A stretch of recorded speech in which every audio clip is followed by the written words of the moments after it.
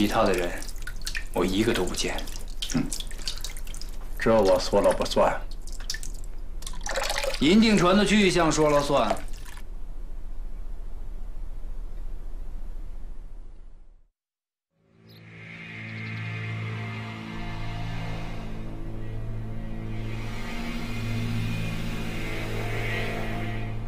木村司令官殿が帰国後に捕らえられたそうです。東條英機、広田幸喜、板垣清志郎、土井原健治、全員拘束された。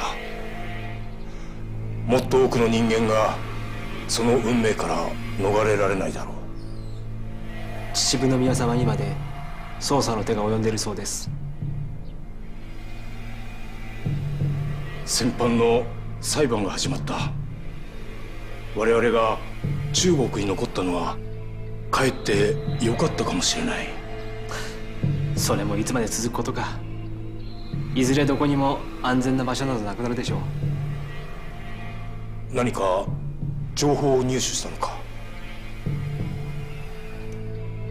例の銀塊船をめぐりヤントンが私を狙っています。状況がよくありません。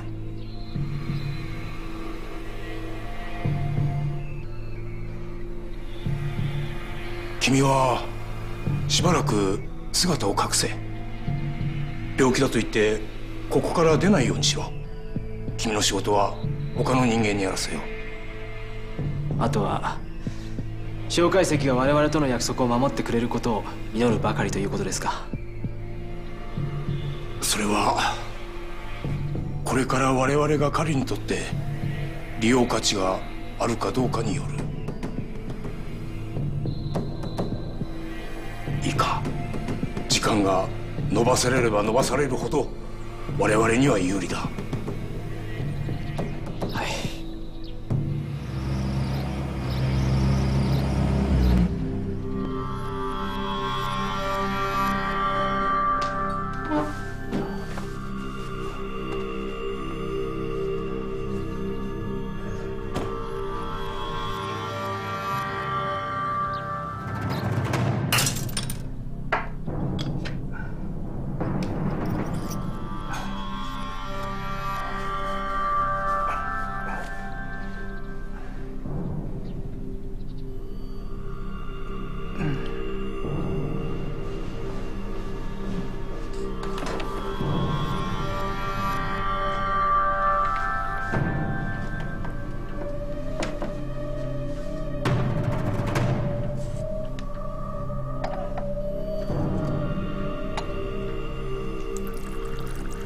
坐。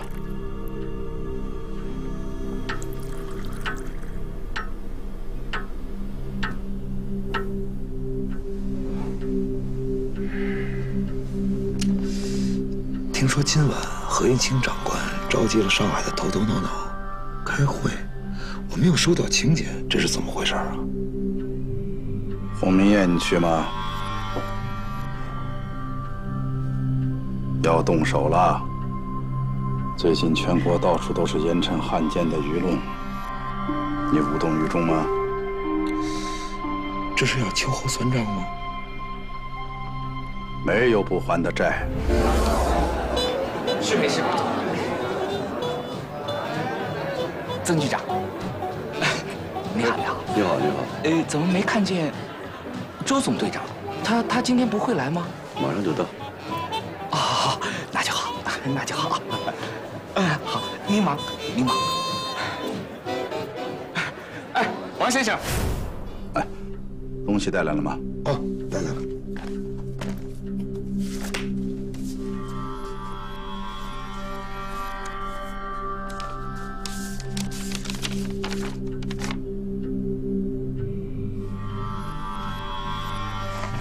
留在我这里吧。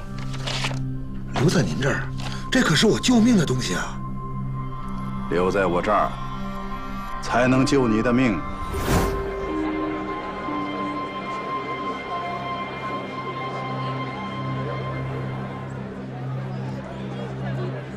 局座，名单上的人都到了。动手吧。是。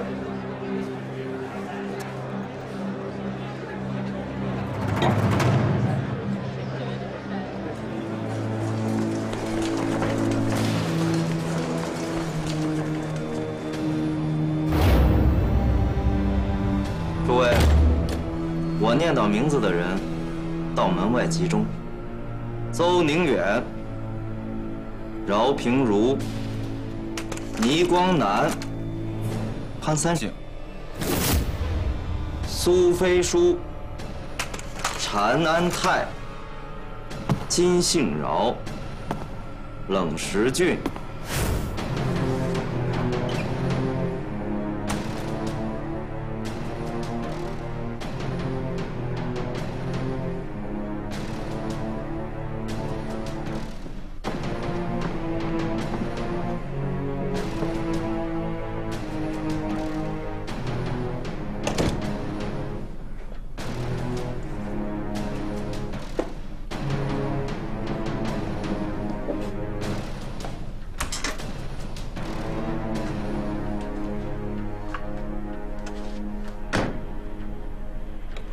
来了，请。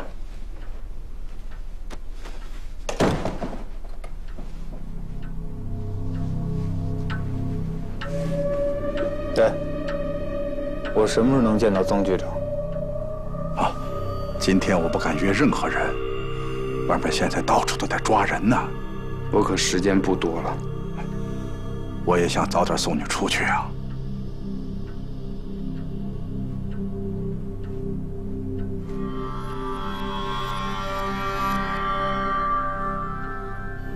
周法海，你有点意思啊！你把老婆孩子全都送到日本去了，自己却在这里担惊受怕。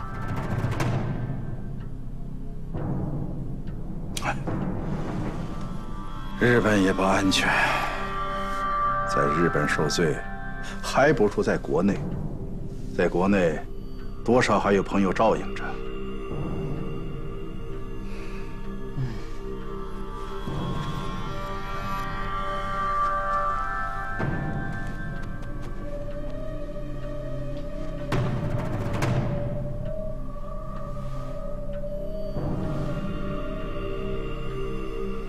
也对。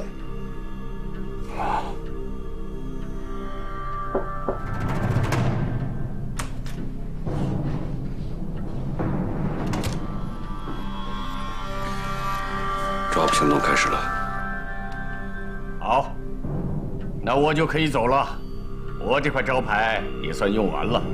这么晚了，住一天吧。我也想啊，事情多得忙不完，飞机还在等，我得立刻飞回重庆去。那好，我送你。不用了，我们还是低调一点吧，地下还在抓人呢。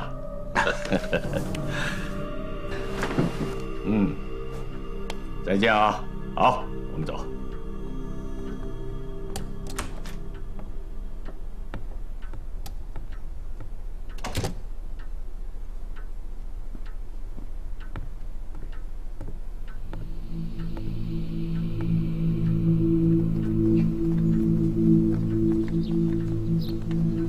赵恒轩有消息了吗？还没有抓到。赵恒轩本身就是大特务出身。曾光希总得负责吧，毕竟是他的人。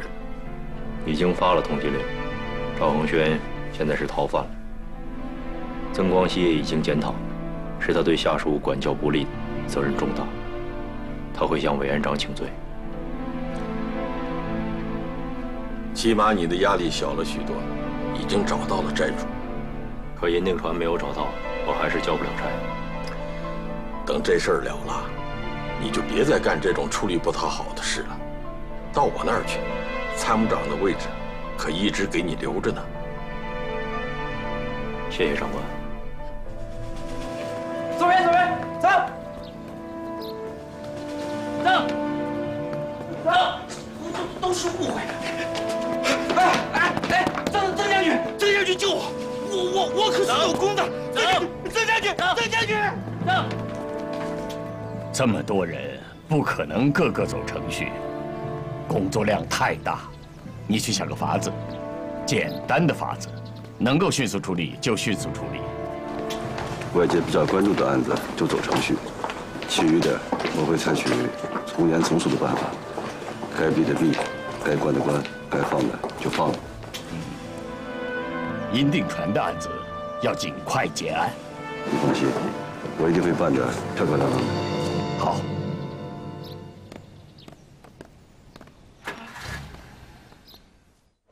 别看你买的这些东西了啊，这也太能买了。这东西便宜嘛，法币在这儿可值钱了。他现在很有钱哦，他把重庆的房子卖了。你怎么把房子卖了？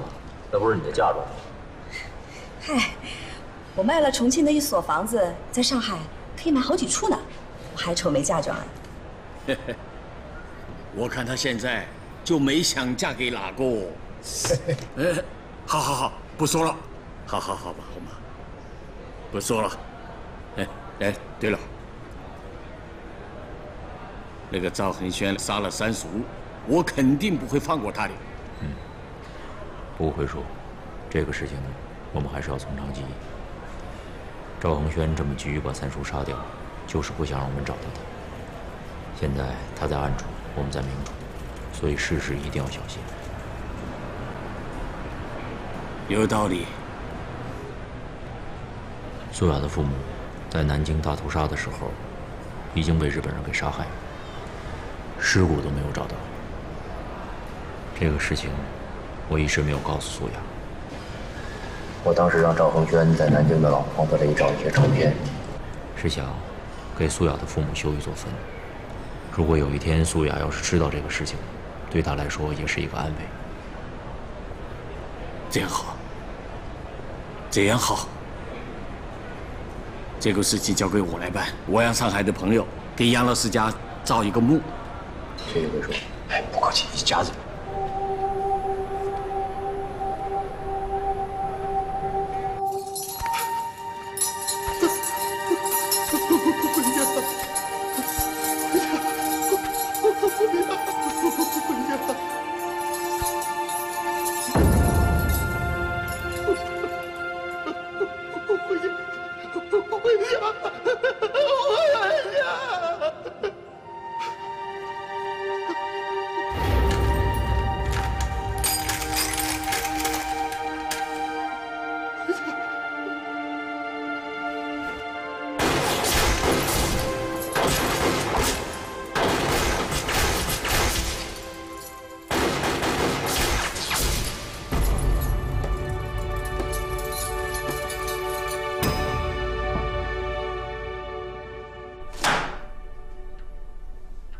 赵恒轩勾结威武堂的堂主，再加上一个上海宪兵队的江队长，就这几个人，就敢把这船银子给分了。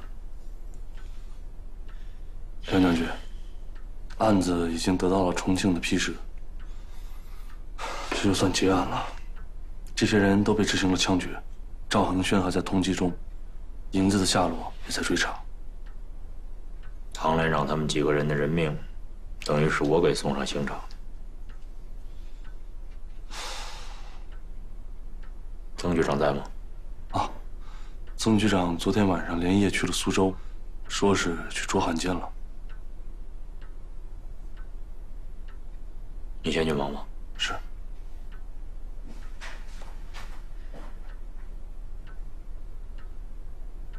证人倒是杀的一个都不剩。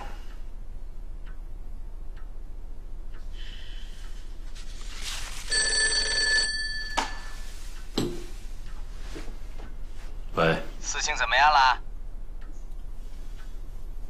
报告长官，我已经洗脱嫌疑了。何应钦回到了重庆，和校长说起过这事，还为西南籍的将领鸣不平。何应钦借题发挥是发牢骚，实际上是想为西南的将领在裁军中争取一点实惠。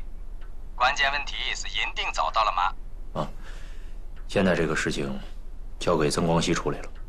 你也找。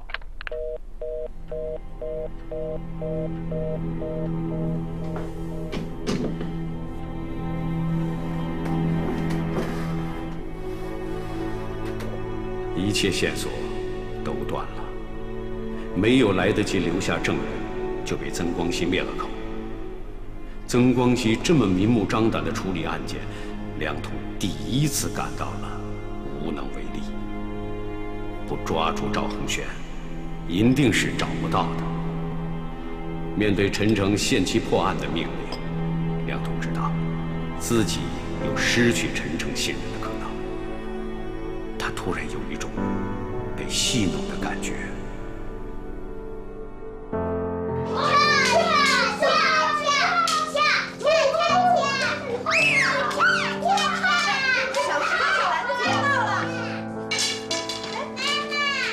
小兰子怎么穿着件新衣服呀？妈妈，姑姑回来了，姑姑买了很多好吃的回来呢。是吗？这是姑姑给你买的衣服啊？啊，姑姑说是上海买的。妈妈，好看吗？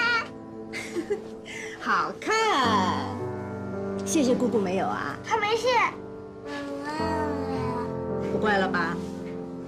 走，去谢谢姑姑去。姑姑也给我买了新衣服，我还没穿呢。素雅回来喽，千万别说走了嘴。知道。可是回来了。哎，回来了。爸妈，你俩回来了。哟，真漂亮啊，秀姑。漂亮啥呀？这不就换了件新衣裳吗？头发也做了。是啊，上海那边的女人都烫头。上海做的发型就是好看。哎，你们别看我了，吃饭啊，吃饭。我来吧，穿这么漂亮就别做家务了。对了，我在南京给你带了一样东西，这是你们杨家在南京旧宅的房契，给。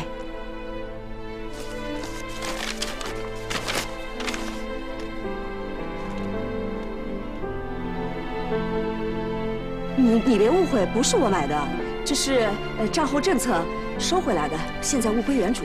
有我爸妈的消息吗？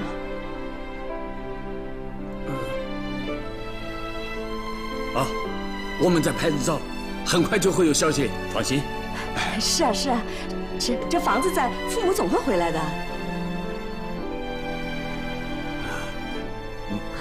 吃饭吧，啊，吃饭吧，吃饭啊，来。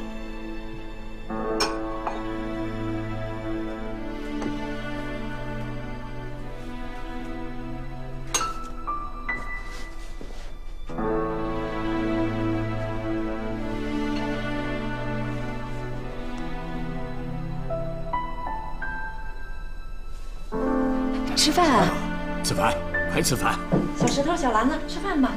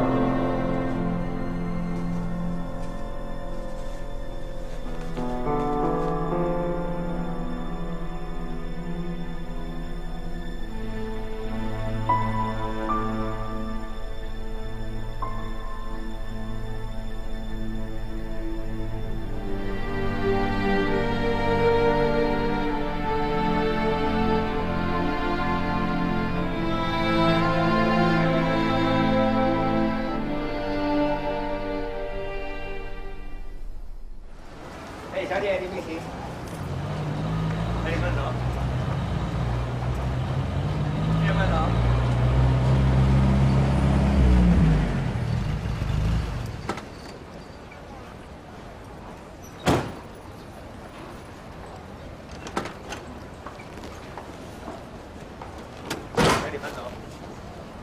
主任，警惕性要高一点。我上去跟罗先生见个面，三叔已经不在了。 这是唯一可以打探到消息的关系。陈同志，您放心吧，我在下面守着。客人，你们请。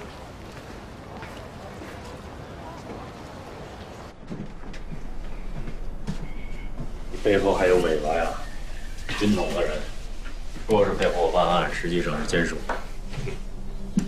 把菜垫好了，咱们俩边吃边聊吧。你的事情处理的怎么样？韩三星已经被抓了。运气还真是不错，船刚出了码头，潘三星就被抓了。最后这一笔，他是挣不着了。这个汉奸是罪有应得。周佛海也是一个大汉奸，也是罪该万死的。我这次来，就是要传达要严惩周佛海的指示。这个大汉奸现在摇身一变，变成了接收大员，他想逃脱人民的审判，这个我们绝不答应。现在把周佛海送上审判期有困难，蒋介石不会同意的。他接收有功，属于受嘉奖人员。前一阵的舆论大战，你应该知道吧？背后就是我们在策划。这些汉奸干尽了丧尽天良的事儿，现在想逃脱，没那么容易。接下来，我们还要针对严惩周佛海，还要再掀起一场更加声势浩大的活动。需要我做什么？银锭船的案子办起来困难很大吧？非常的复杂，还被人摆了一道。老方让我把这个给你。横汉成岭侧成峰，远近高低各不同。不识庐山真面目，只缘身在此山中。明白了。老方是想告诉我现在在这个迷局当中，让我从宏观上看。我们接到了消息，蒋介石和何应钦并不想就这个案子深究下去，他们希望赶紧结束。我也察觉到了，上海方面已经开始对汉奸动手了，这个周佛海却能独善其身，你说和这个有没有关系？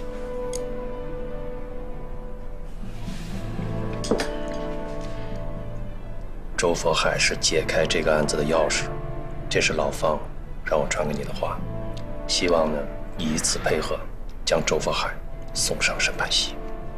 明白了。还有，老方让你办完事之后，赶紧回重庆。来。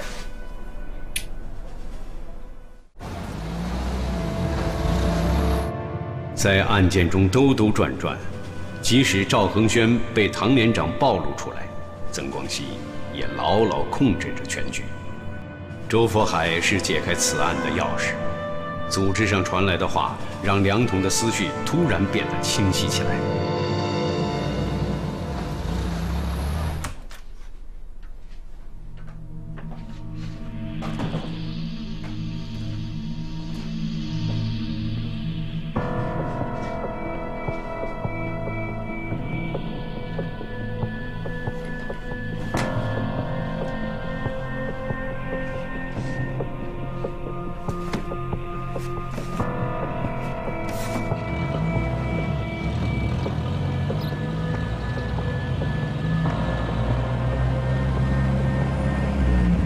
请出示证件。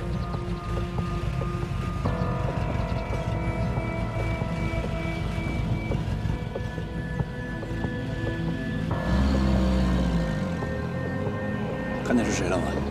看车牌号，应该是2个将军的车。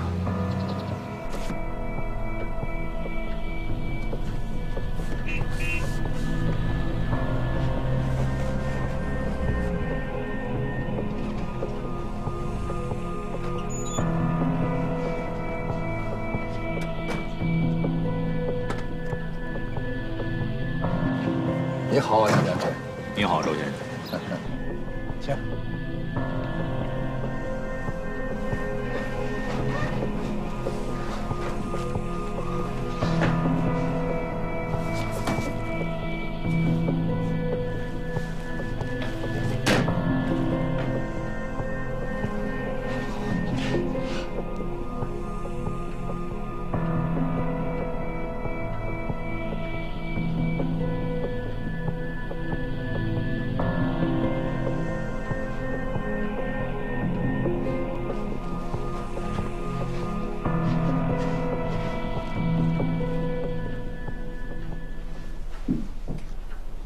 你在这守着，我先回去汇报。那好，我一直在这守着，监视周公馆的一切动静。好，我先走。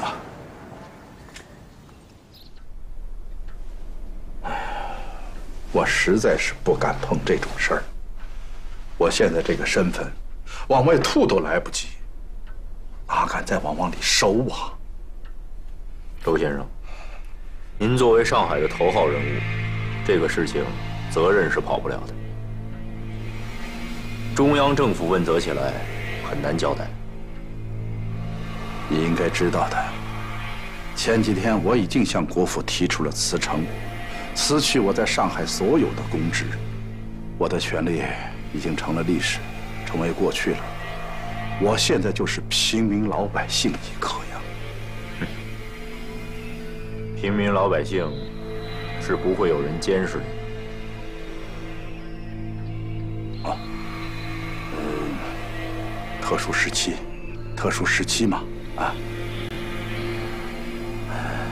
梁将军，现在很多中央的人都派了人来上海捞实惠，谁都想在这个时候发横财。我周佛海现在是谁也得罪不起，还得好吃好喝好招待。案子一直是你们在查，你这么一直追查下去，不知道还会得罪谁呢？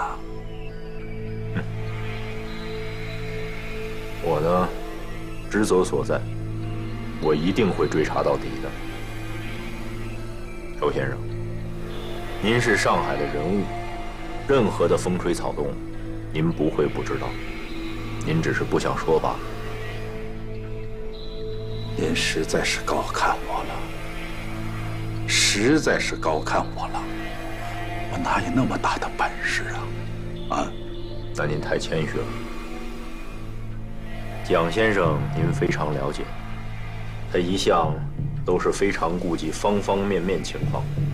今天定的事情，明天可能就变化。曾局长现在让您交出权力，我想从您本心来讲是不情愿的。所以我觉得，如果您帮我破了这个案子，起码我可以把您的功劳向蒋委员长汇报。梁将军，这事真的和我毫无关系呀。现在呢，您确实是交接了权力，可是您不要忘记，银锭船丢失的时候，您还是上海的当家人，这个责任您是跑不了的。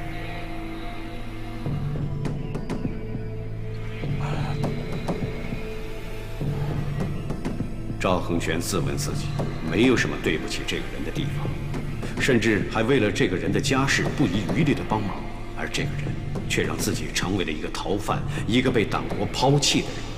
赵恒轩心中的怒火在燃，他恨不得立刻扣动扳机，一颗子弹送梁统去见阎王爷。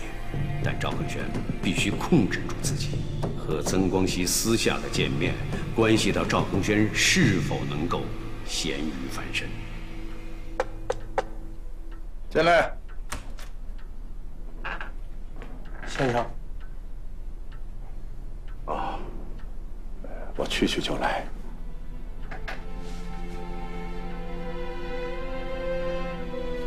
周佛海的示弱，是他老奸巨猾的使然。梁统对这个久经沙场的家伙，暂时也没有更好的办法。威胁恐吓也不会起到什么实际的作用，他在等待着。梁统绝不允许自己放过任何一点稍纵即逝的机会。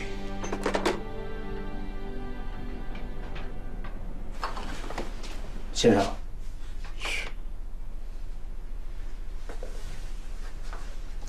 曾局长联系上了，他说今晚深夜会从苏州赶回上海，直接到这儿来。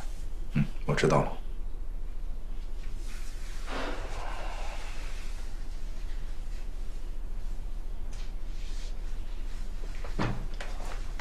爸爸不在家，有事你可以找我的副官，不要跟他们客气。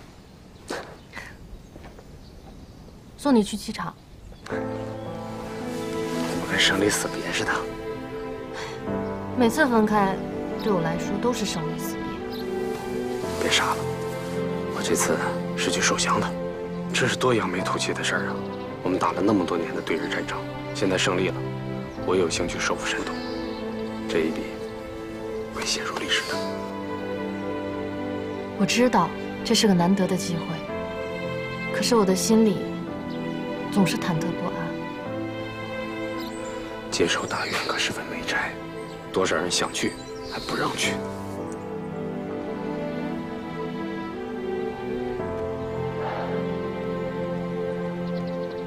山东可是共产党的老巢，万一要是和共产党打起来，可不是什么好事儿。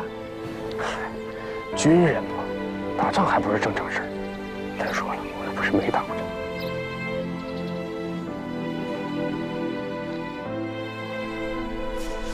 史正新最近没有什么消息了。他一直在南京冈村宁次那里，说是病了，不肯出来。俺估计是他最近比较害怕。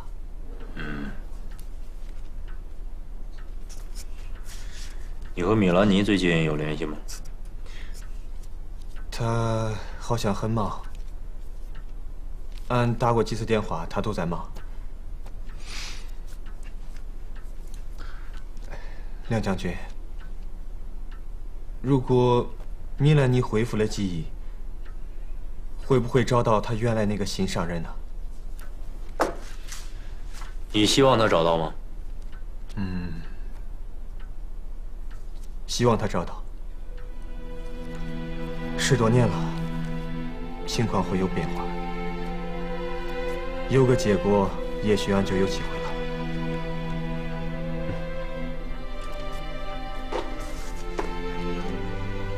吴孟宪将军来电，86军已经到了青岛，他也刚刚从重庆到了青岛。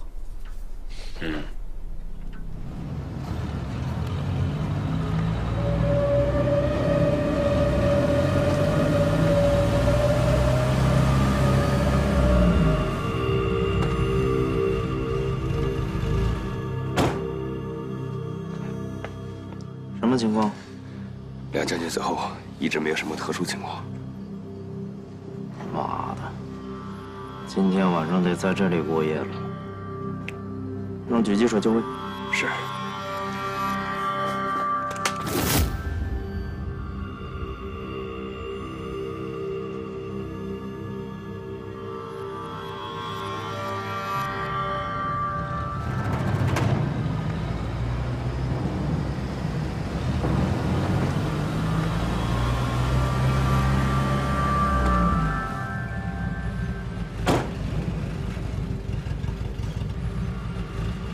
局座，都准备好了。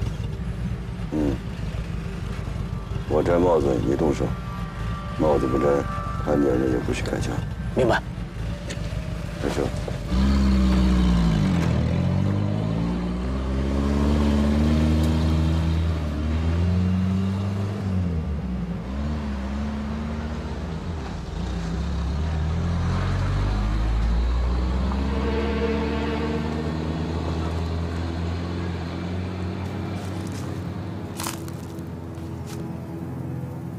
没有我的命令不准开枪。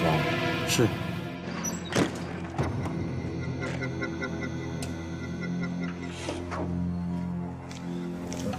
你好，你好。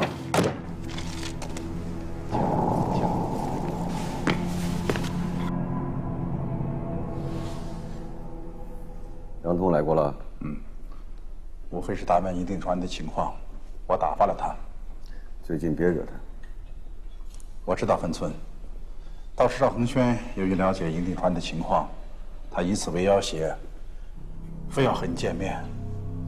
他逃跑就肯定留了这一手。最近外面风声很紧，老兄目标太大，就不要出门了，就在府上韬光养晦，等候校长的佳音就是了。自此以后，我一直很低调，不敢给你们添麻烦。你们谈吧，我就不掺和了。好。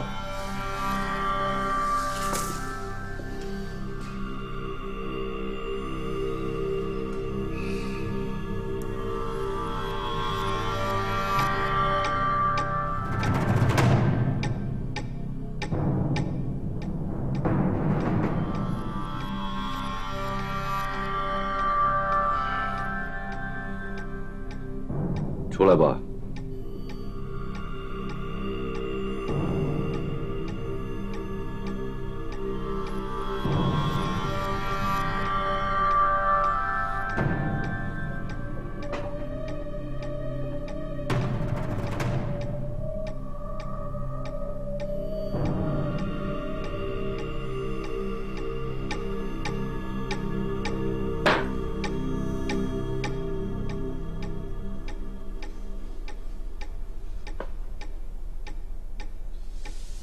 受委屈了，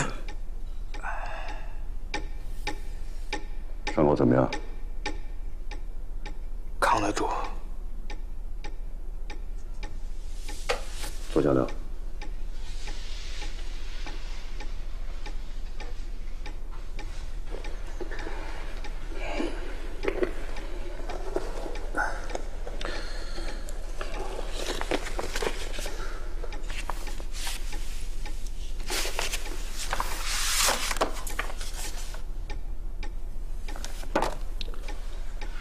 这是你的新证件，我的时间也不多，这次来见你也是秘密的。那个案子结了吗？都毙了，连唐连长也毙了。其实这件事情早应该了结，只是出了唐连长这档事儿，让你受委屈了。局长，这件事是我做的不好，没把事情做干净。留了这么一个活口。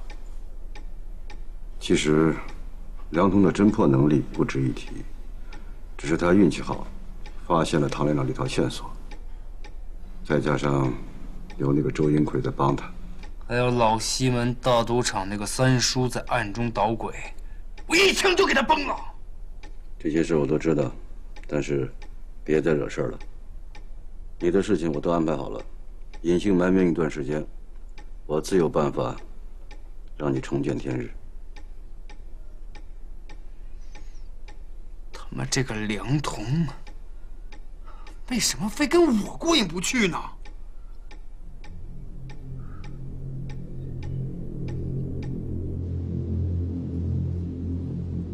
出来了。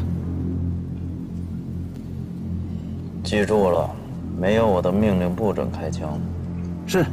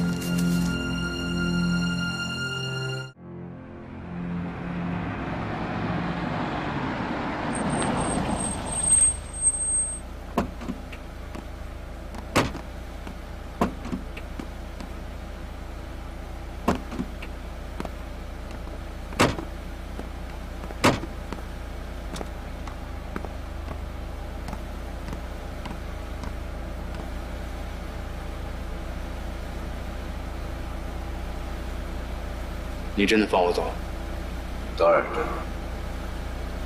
一个人在外面多保重。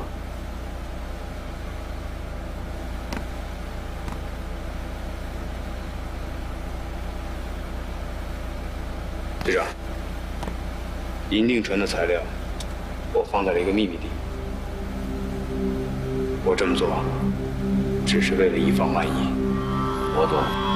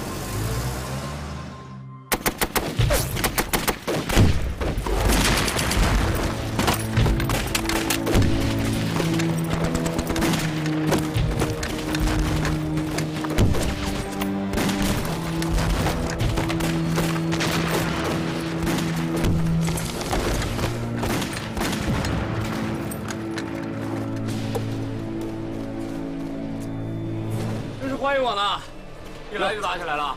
别动！这刚一上任就到火线上来啊！这是情况。哎，我们作为先头部队，挺进011方向，但是没想到到了这儿啊，就碰到了共产党的一伙部队，也不知道是什么杂牌军啊，穿什么样都有，也分辨不出来。战斗力还挺强，打着打着就打成了现在僵持的局面。看来啊，靠我们的伪军还乡团估计不行，把我们带来那2支团也得用上。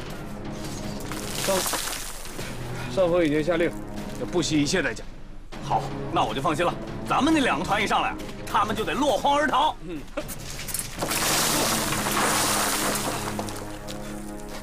快去打盆水来！不用了。